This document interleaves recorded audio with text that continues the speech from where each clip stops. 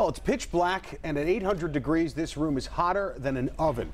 These are the dangers our firefighters face every day. It's Fire Prevention Week, created after the Great Chicago Fire killed 250 people 148 years ago today. Tonight, Target 11 investigator Rick Earle is live for us after getting an exclusive look inside the training that firefighters go through.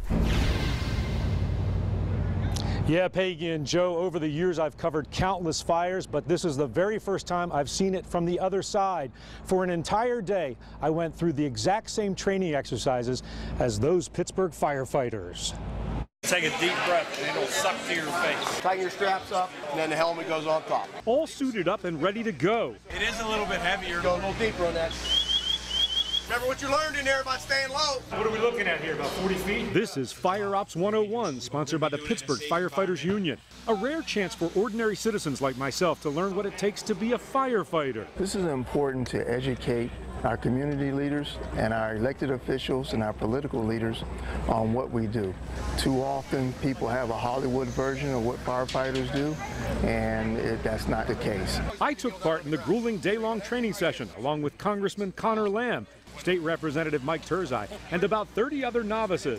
We went through a variety of drills and scenarios, from CPR training to how to treat a heroin overdose. We also climbed a ladder truck 4 stories high. Wow, just don't look down. And we went into a smoke-filled building on our hands and knees and simulated the rescue of a trapped firefighter. It was dark in there. All 3 of you guys are going to go in.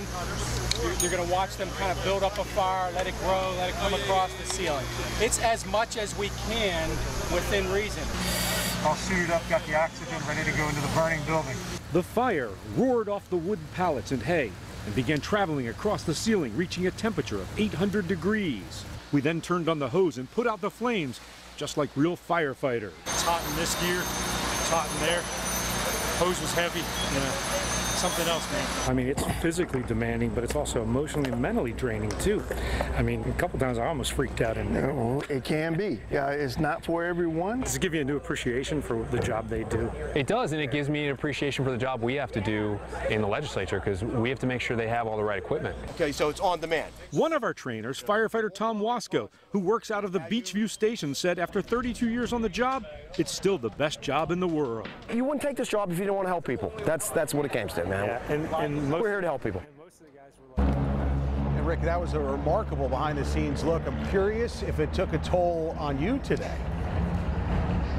Absolutely, Joe. They had me climbing and crawling all day long. I was sore for several days, and one thing every one of those firefighters told me is if there's a fire, they want to be there. Remarkable men and women of the Pittsburgh Fire Bureau.